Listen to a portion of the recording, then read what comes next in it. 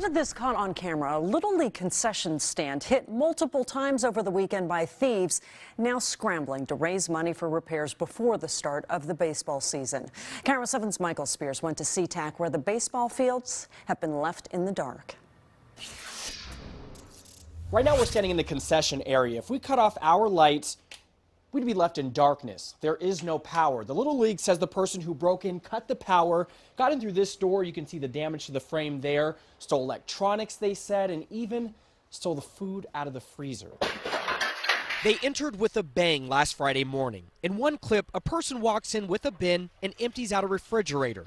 They eventually find the breaker box, cut the power, and the cameras go black. On his first trip through, he did something to the electrical system.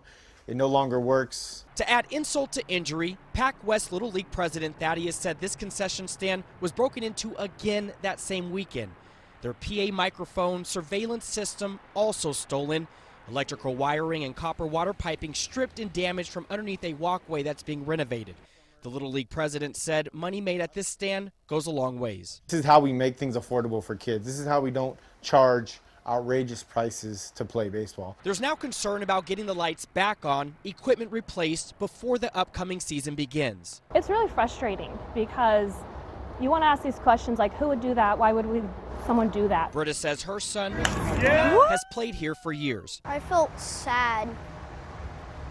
Why?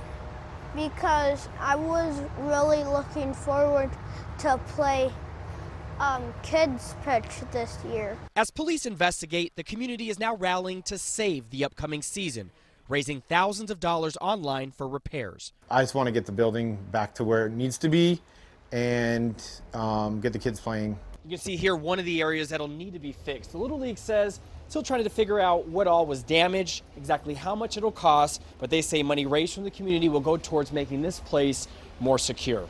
Reporting in SeaTac, I'm Michael Spears, KIRO 7 News.